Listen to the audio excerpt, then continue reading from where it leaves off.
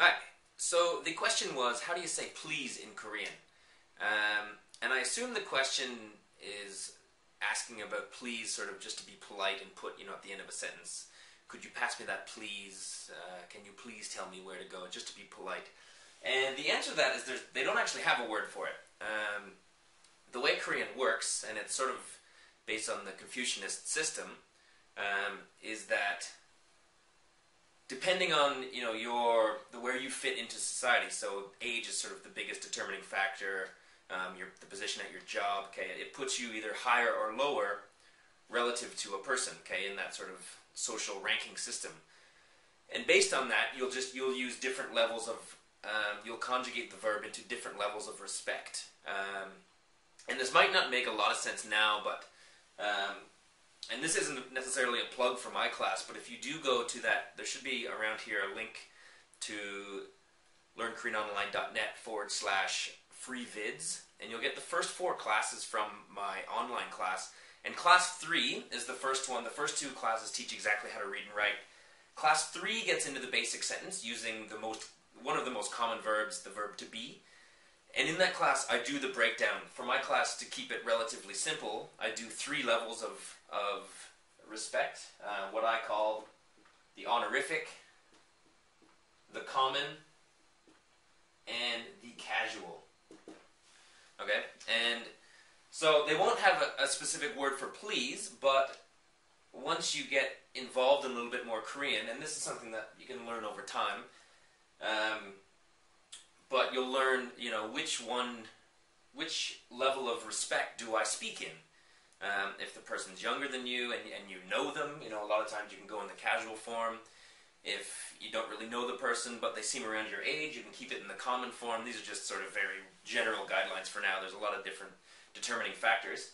And then if it's someone, it's quite older, if it may be a principal at a school or something like this, and you want to be in the high form, then you might speak in the honorific form.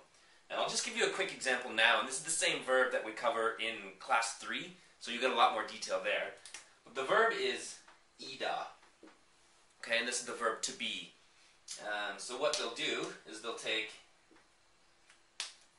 e, and they'll put, and I'm not going to get into the rules of why, the class gets into all that, but just to keep it short and simple now, imnida, okay, you may have heard that, imnida, okay, simnida, this is a very common ending on a lot of honorific level sort of conjugated verbs.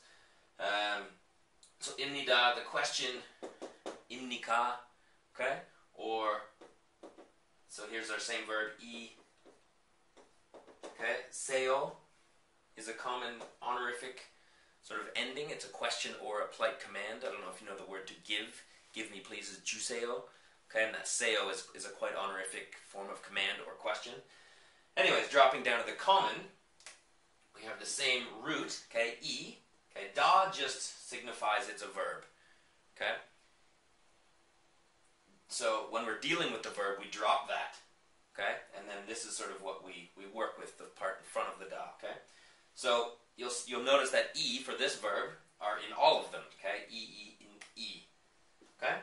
So in the common form, it'll be e, yo.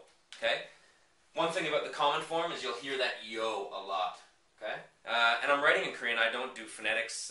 If you don't know how to read and you want to learn Korean, I highly suggest that's the first thing you do. So go get those videos and learn how to read. I won't do phonetics. I find it's a waste of time because it just makes it harder to learn Korean. I'm just going to do everything in Korean. So if you don't know how to read, go learn and then come back to this video. Anyways, the yo is a very, very common ending, even in this one, seo. Okay, you can see it here. This is quite a high level of respect. But the yo is a polite thing. Okay, so if you're never quite sure, put a yo on the end, and it'll keep it fairly polite.